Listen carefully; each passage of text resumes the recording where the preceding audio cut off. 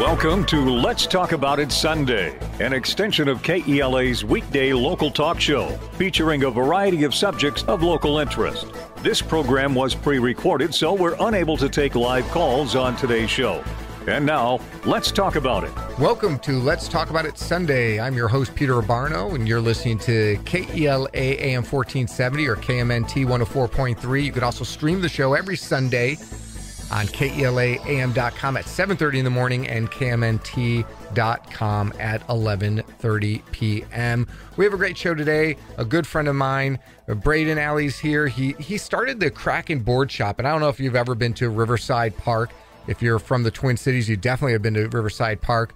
They've got a skate park there. We're going to talk about the need to maybe improve that skate park, but I really want to focus on Braden and his business and how he got there. He's an entrepreneur. He's got a cool skate shop.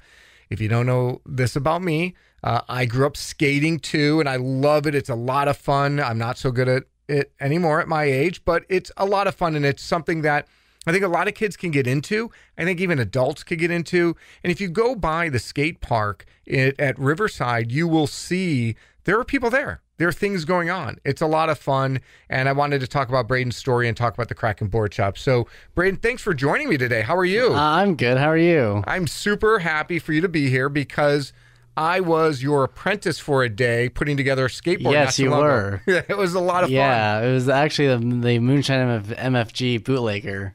Yeah, it's super cool. And I actually posted the photos from our little building, and they actually liked it on Twitter. Oh, really? Yeah, so I was kind of impressed that I have that kind of reach on Twitter.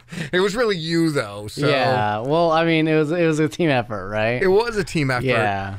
And so Braden, let's talk a little bit about, let's start. I want to do a little bit, we're going to obviously talk about your accident. Yeah, obviously. Because right? it also tells the story about safety and making sure kids are safe and wear helmets. Yeah. But I do want to talk before that. So before Kraken Board Shop, before all that, talk to me about how you got into skateboarding. Well, oh man, that's okay. So I well, I gotta think about this for a second. Yeah. So my friend Andrew Harden. I'm not really friends with him anymore, but that's besides the point. He basically like handed me this longboard and one day, and then I was just like, oh wait, what the hell is this, right? And so anyway, after that, I just searched up downhill longboarding, like seeing what I could find, and sure enough, I found something, and so that was kind of cool, but yeah. And so you have been longboarding for how long then? Let's see. I got my longboard, my first longboard. What do you say, Dad? Like 17? Yeah, I'd say around 17. So 17, 16 ish. Yeah. So I've been skating for that, and I'm 23 now. So long time. Yeah, I'd say so. 6-7 years. And you kind of spoiled the mystery because you also have your parents with you, yes, who are huge supporters of. So why don't you introduce your parents? Okay. Well, this is James Allee, my dad. Yeah. Hi, James. How are you? Hi. How are you doing? Good. And then I have Bonnie Allee, my mom. Yeah. How are you? I'm good. Thanks. So let's talk. So Braden, for some folks, they may be like, why why do I have you on? Yeah. Partly because of Kraken Board Shop, partly because I just absolutely like you, and I think you're doing some cool stuff over at Riverside Park because it's part of the. I appreciate that. You're an entrepreneur. You're young. You're 23. You're rejuvenating that park, but also because you had a traumatic brain injury because you're here today because of a helmet. Yes. But you had a really traumatic brain injury. Do you want to talk about that? I mean, what happened that day? So on that day, I was going for a ride, and granted, right? I can't remember much from the injury itself because of the memory loss, but anyway, so from what I can recall from parents, from brother, all friends and family, stuff like that. The thing is that I was going down a hill, and I was wearing all the proper all the proper safety equipment, you know, like pads, helmet, stuff like that, right?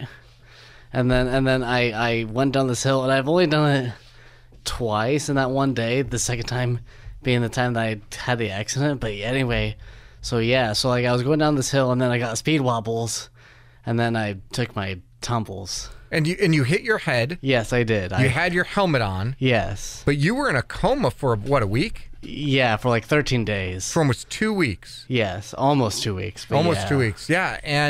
But you're alive today because you wore your helmet. Well, yeah, but like the thing is that like I was wearing a paragliding helmet, not necessarily a downhill skating helmet, but still, nonetheless, the helmet saved my life, which is, you know, something I'm always grateful for.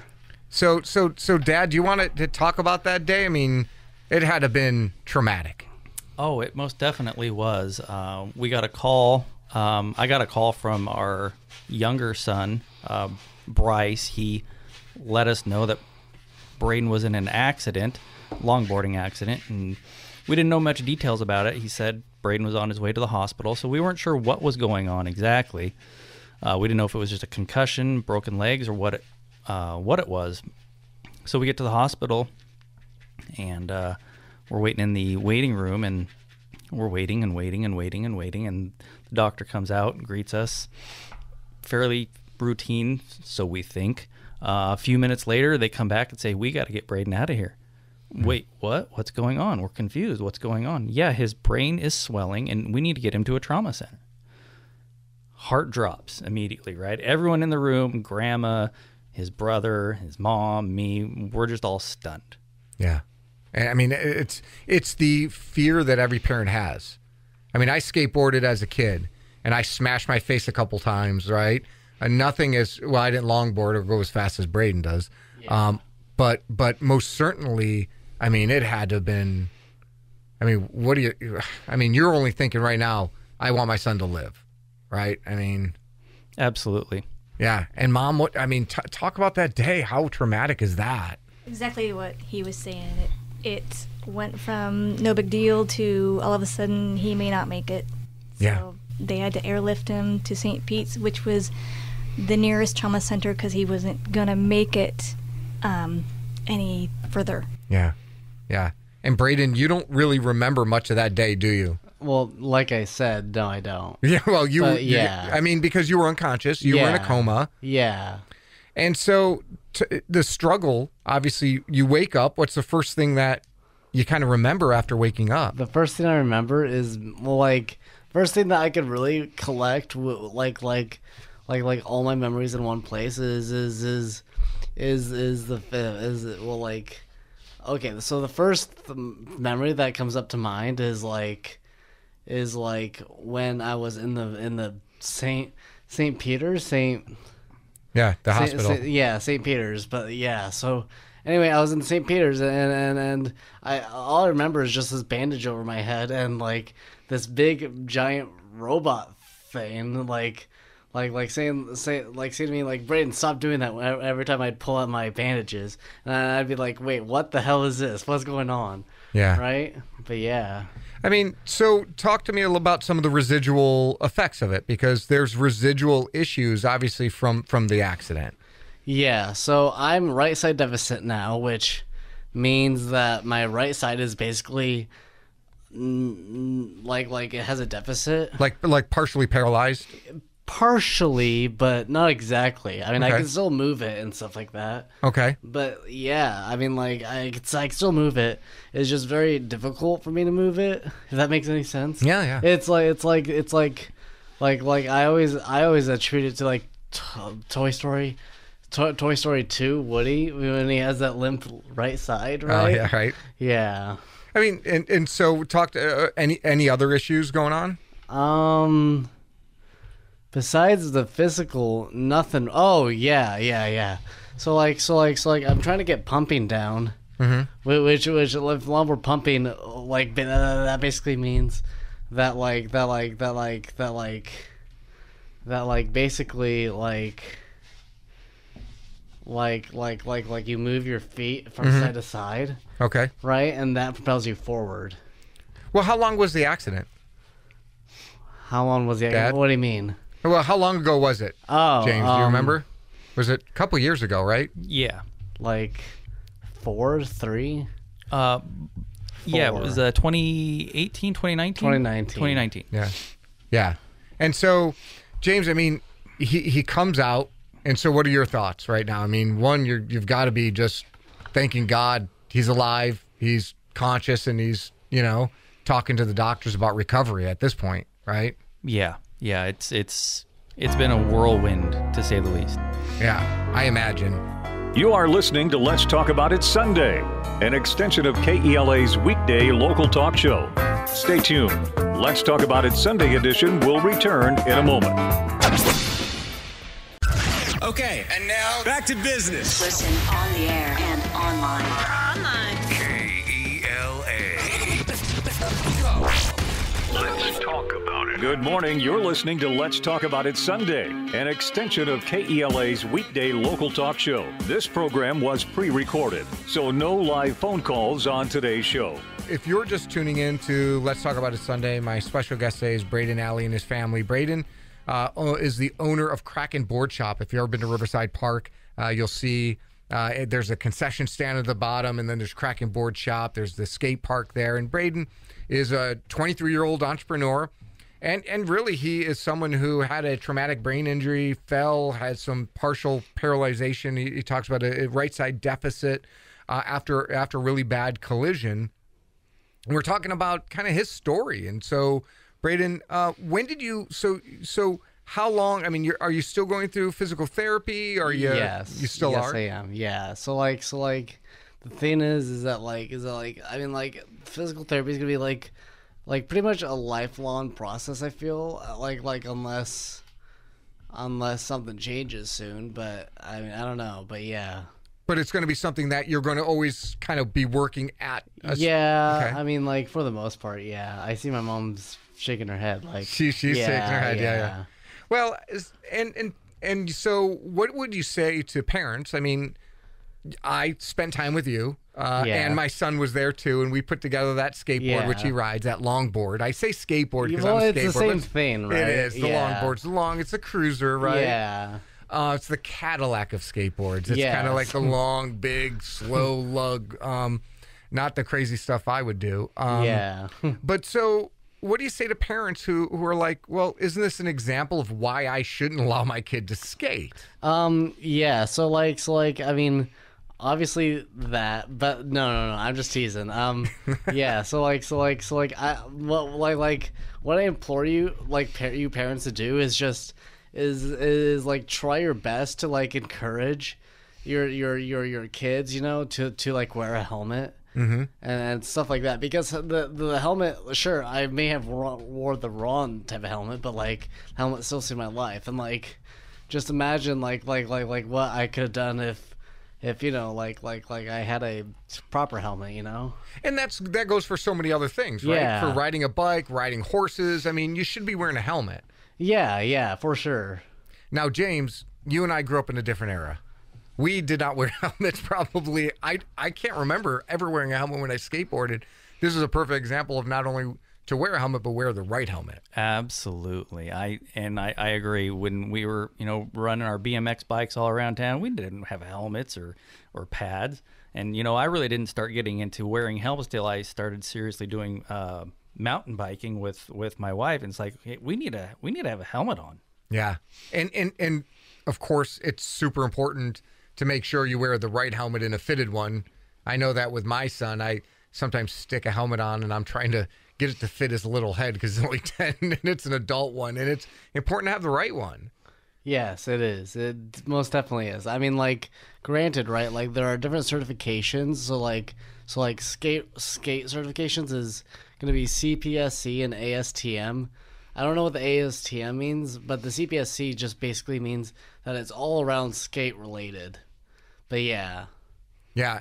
And if you're just listening to Let's Talk About It on AM 1470 KELA or KMNT 104.3, my special guest today is Braden Allee and his family, talking about Kraken Sport Shop or Board Shop. Yeah. And also about, how he ended up becoming an entrepreneur at 23, starting this business. And some of it came out of a traumatic experience where he had a traumatic brain injury, some right side deficit after a crash where he was in a coma for 13 days. And we're talking a little bit about that, how that happened. How did it happen? How did a guy like you say, all right, after all this, I'm starting Kraken Board Shop, and here I'm going to go to the city of Centralia. I'm going to work with my family to get this building to rent, and I'm going to start a business. I mean, like, I don't know. It just sort of happened, right? I started the business in 2018 online, and then I had the accident in 2019, and then I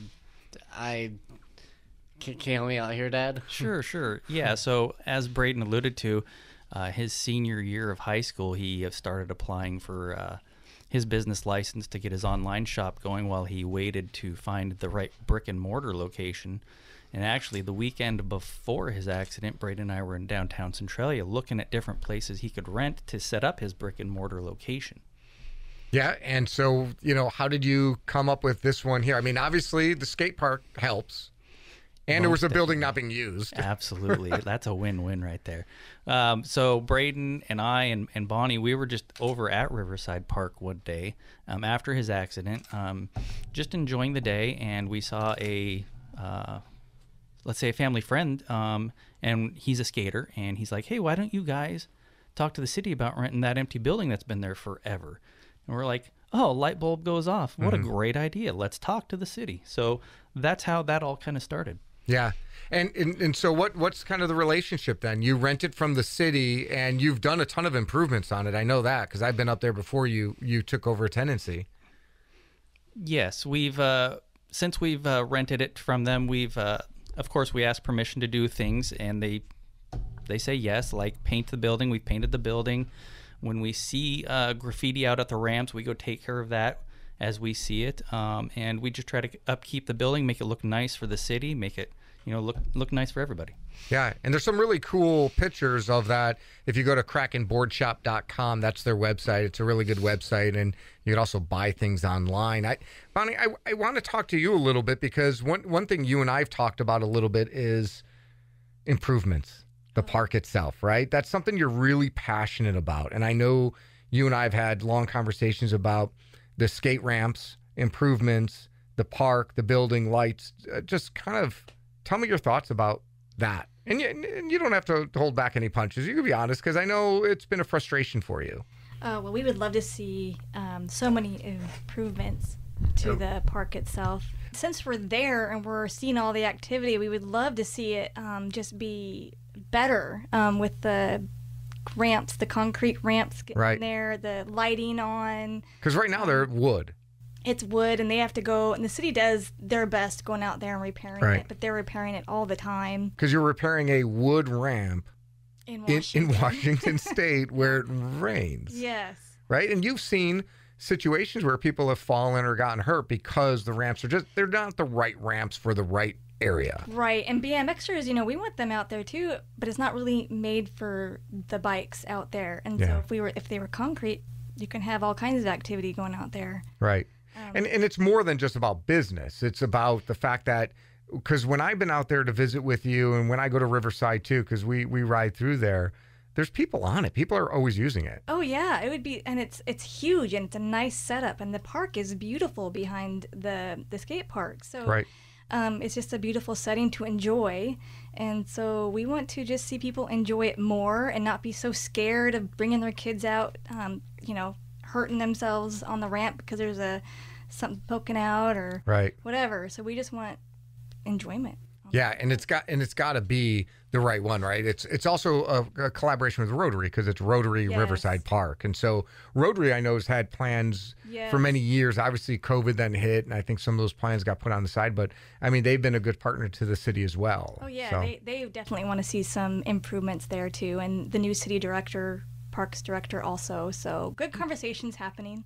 Good conversations happening, and most certainly, if you want to be part of that, I'm sure Kraken Board Shop would be more than happy to engage you in that conversation, to include you in that. And you had a really cool, Braden, Was it a competition or yeah, it was contest? a skate contest. Yeah, that was pretty cool. So like the skate contest, it consisted of what did it consist of, Dad? I don't even remember. We had a few different skill level brackets for a best trick competition, and then we had the highest ollie, the furthest ollie, and then the just an ollie contest. And you had music out there too, right? I mean, it was kind of a little bit of people were just hanging out, having a good time. It was a great time. We did, after the contest, have, like you say, a band come out with some live music, and we felt like it was very successful, really just a great time for everyone involved. Yeah. And you probably want to do more of those. Oh, yeah, for sure. I mean, I think we're going to have it like annually, right? Yeah. And if you're just tuning in to Let's Talk About It, Let's Talk About It Sunday, I'm your host, Peter Abbarno, on AM 1470 KELA and 104.3 KMNT. My guests today are the Allee family with Braden and Kraken Board Shop. And you can go and visit them at krakenboardshop.com. We're talking a little bit about Riverside Park, skating, Braden's situation as a 23-year-old entrepreneur, a skater, his history on how he got here and his family and their participation in it. And it's just a great board shop. I encourage you to go there. And if you're a skater, swing by Riverside Park. It's a lot of fun. And with competitions, I know, Braden, we even talked about, doing a movie night one night out there with like Gleaming the Cube or some of those cool skate movies. Yep. Yeah.